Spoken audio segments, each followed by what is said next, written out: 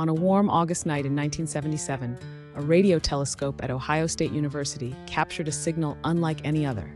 For 72 seconds, the telescope's receiver picked up a powerful, narrowband radio burst coming from the direction of the constellation Sagittarius.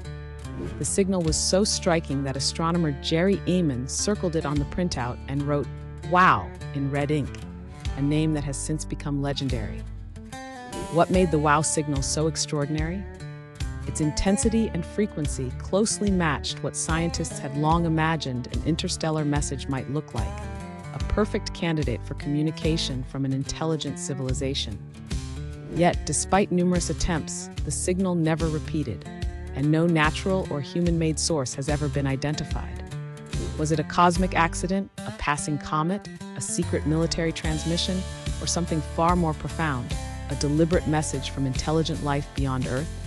Decades of searching and analysis have failed to solve the mystery. The WOW signal remains a tantalizing enigma, a cosmic whisper that has ignited imaginations, inspired countless theories, and left us all wondering, are we truly alone in the universe?